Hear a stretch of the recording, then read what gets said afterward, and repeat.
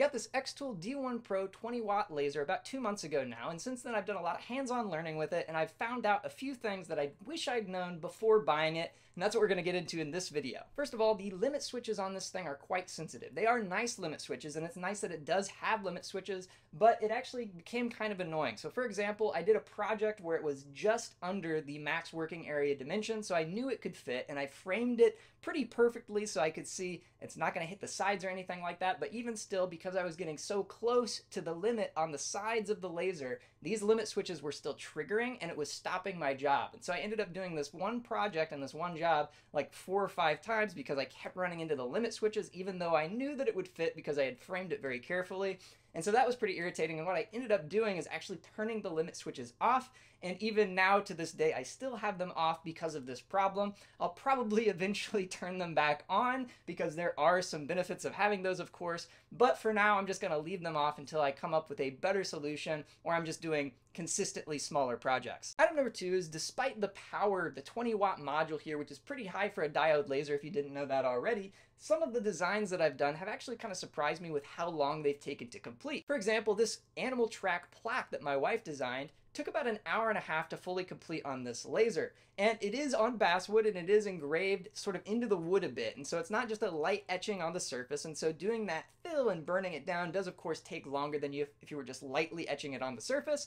And before you jump on me in the comments, if you have a 5 or 10 watt laser, I know this is pretty fast for you by comparison, but this being my first laser engraver, I didn't really know exactly what to expect. And so it did kind of just surprise me how long it takes. So depending on the complexity, how much fill you're doing, or the depth that you're cutting or engraving, the time that this takes to engrave or complete the job might be a little bit higher than you would expect, so it would be helpful just to kind of keep this in mind if you're shopping for your own laser and you want to do something that's going to be fast, right? Because you can of course get CO2 lasers that have much higher wattage and is going to be faster, or if it doesn't really bother you much, this might be good, or maybe even a 5 or 10 watt laser will be good for your purposes. It just depends on what you need. Item number 3, I underestimated how much smell that this machine would produce when I'm cutting and engraving, and there's a couple of things I should mention here, so let me get into it. First, I do run this laser indoors, but every time I run it, I do have it completely sealed inside of the XTool branded enclosure that you can get as an accessory, and I also have it hooked up and vented out this window with an AC Infinity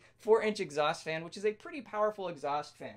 And so I'm always running that when I use the laser, but even with all of this, it still gets pretty smelly, especially when I'm running like a cut or a deep engrave. It does okay for like a light etching, but with those hardier jobs, it does still definitely make it smell in this room, so much so that I usually end up opening this extra window that you can't see on the other side of me here and running a fan to ventilate more in this room, which is not ideal considering it's February right now and it's below freezing outside. So obviously it gets pretty cold in this room if I do that a lot. And so I'm going to have to figure out something else to do with this. I'm going to talk about this more in another video I'm going to do about the enclosure. And so I'm going to put a little card to that somewhere on the video. When I publish that, I'll put that here. Moving on to item number 4, because XTool has their own proprietary creative space software for this machine, if you want to use Lightburn, which is the other software that's compatible with this machine other than that creative space, you have to take an additional step with the XTool that you might not have to take with an Ortur or a different kind of laser that you can use Lightburn with more directly. So basically what you have to do is you just have to go into the settings of Creative Space and do a few things before you're ready to move into Lightburn and use that instead. But the good news is this is not very complicated, and actually Ryan from Buster Beagle channel has a really great video of exactly how to do this, and I'll put a link to that in the description. That's the exact tutorial that I used in order to set up my laser, so thanks Ryan in the unlikely event that you see this video.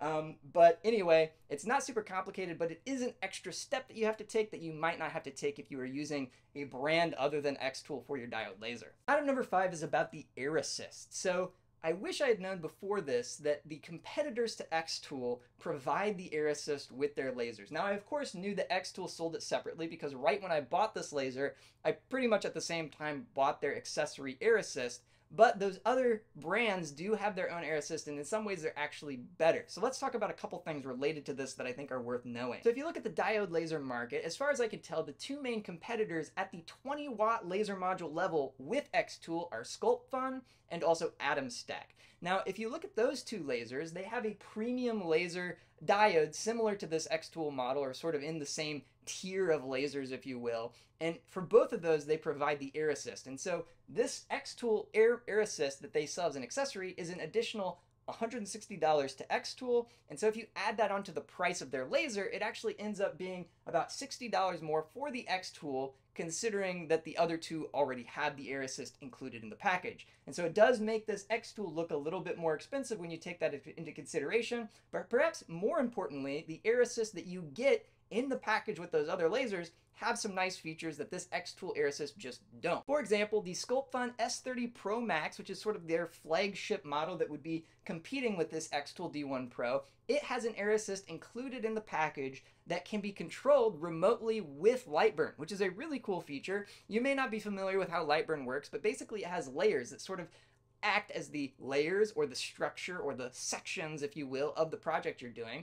And depending on what layer you're working on, you can set whether or not air assist should be on or off. So for example, this would give you the ability to have a cut layer where the air assist is on, but then maybe a light engrave layer where you want to have the air assist off. And there are some reasons that you may or may not want to do this. And so anyway, that's a nice feature that the XTool just doesn't have, and the Atom Stack also doesn't have this feature. But the Atom Stack does come with an air assist that also has a feature that the XTool one does not, and that would be the ability to adjust the strength of the airflow flowing into the laser module. So this XTool version of the air assist that you can buy as an add-on accessory, even though you have to pay an additional fee for it, it does not have either of these features of controlling the flow or the power of the stream or controlling it remotely through Lightburn. It's just sort of a very simple air goes through the hose at a fixed rate, and that's it. Another thing that I wish I'd thought about before buying this laser is that just because a laser is rated as 20 watts does not necessarily mean that it will be the same performance as another 20-watt laser from a different brand.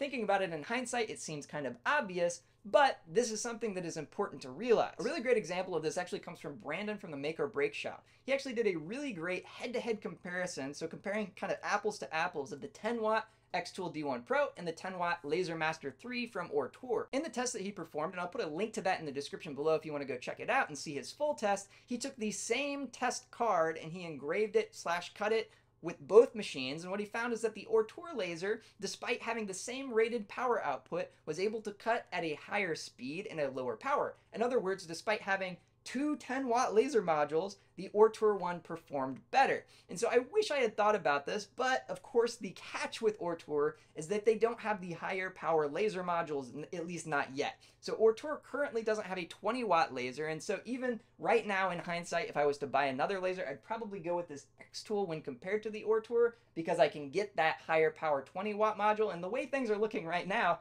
XTool might even come out and start shipping, I guess they've already come out with it, but start shipping their 40-watt laser module before Ortur is able to get the 20-watt version of their laser to the market. And the next thing I'd wish I'd known is probably the biggest inconvenience to me personally, and that is the Wi-Fi connectivity. So this is able to connect to a computer through Wi-Fi, but very importantly, it only works with the Creative Space software provided by XTool. So if you're like me and you want to use Lightburn, you can't connect to this through Wi-Fi. You have to use the USB connection if you want to connect to Lightburn.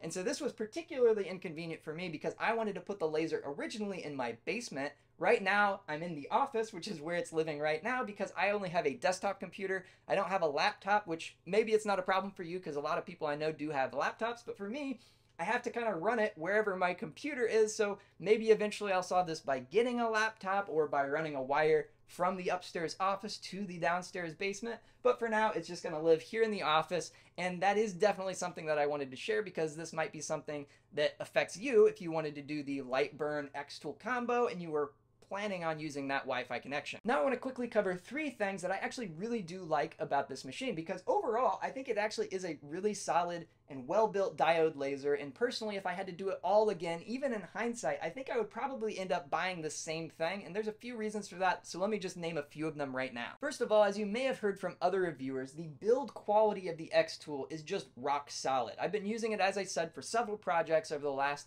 2 months or so, and it's just really well built, it's well thought out, and let me give you a couple examples of where you really see the build quality. First off, it has steel rollers and bars, which are sort of some of the core components that drive the movement of the laser head around the system. And so that is not the case with all other manufacturers. Some will use aluminum and others will even use rubber for some of those components. And so I would just expect steel to last longer, and I think that you could even expect in some cases for it to run a bit smoother. And so that's a plus for build quality there. And another thing is the thoughtfulness that XTool has put into the design of the adjustment points on the machine. So I want to highlight two specific scenarios for that. So first of all, let's talk about the belts. There are rubber belts that sort of drive the movement of the laser head around the machine, and those belts have little screws on the back end of the laser that you can adjust the tension of those rubber belts, which is really important because sometimes, of course, with different temperatures and over time, rubber can kind of expand or flex. And so to be able to just easily adjust that with just one screw on each side is actually a really well designed thing, because I've heard, I only have this one laser of course, but I've heard that some other brands, it actually is kind of a big hassle to adjust those rubber belts there, and so that's something that they've done well with this XTool model. Another example is the kickstand focusing mechanism here on the XTool. So there's a couple things that are nice about this, and this kickstand function isn't unheard of in the industry. Ortur actually has something similar, but other brands like AtomStack have a separate tool that you have to use in order to focus the laser. I think that would be kind of irritating, and I'd be afraid that I might lose that tool. And so having it built into the module is just a better design and a better experience in my opinion. And on this module here from XTool, you also get two adjustment points. So you get the main adjustment for up and down, and then there's additional thing where you can have adjustment on the other side that's sort of a more fine detail adjustment point that gives you an extra 6 millimeters of adjustment ability here. And so that's pretty nice and well designed in my opinion. The next thing I really like about the XTool, in fact this might be my personal favorite thing about the XTool, is its upgradability. If that's a word, I don't know. But basically what I mean is that the XTool has a lot of accessories that you can use to expand or adjust this to your needs, but importantly you can also replace the laser module with a lot of different laser modules. So this base D1 Pro frame or system that you get here, it can use a 5 watt, a 10 watt, a 20 watt, and even the new upcoming 40 watt laser module that's about to start shipping with this one base laser frame. You do have to replace a few parts in order to get that 40 watt version working, but nonetheless, you can use it with this laser system. Significantly, XTool also offers a 2 watt infrared laser module, which is good for doing different types of metal projects. And that is something, to my knowledge at least, that no other manufacturer in this space has done yet. And if you look at the landscape of all of the accessories and things that companies like SculptFun, XTool, AtomStack, etc. are offering, I would say that XTool is at least competitive in those other accessory add-ons, but I think they're ahead when it comes to the laser module upgradability. And so overall, I think that the ability to change and adjust the system overall is just really great with the XTool, and it's one of my favorite things about it. Last but not least, in my personal experience, XTool treats their customers really well. For example, they have a lot of supporting documentation, and they have really clear instructions that come with the machine, and they also have videos online showing directly from the company how to assemble the main laser system, also how to use accessories like the extension kit. And so all of these resources are really well done and really clear, which is not something that you get from every type of laser and other brands. You might have heard that XTool also does an incredibly good job with the way that they package their products when you order something directly from the company.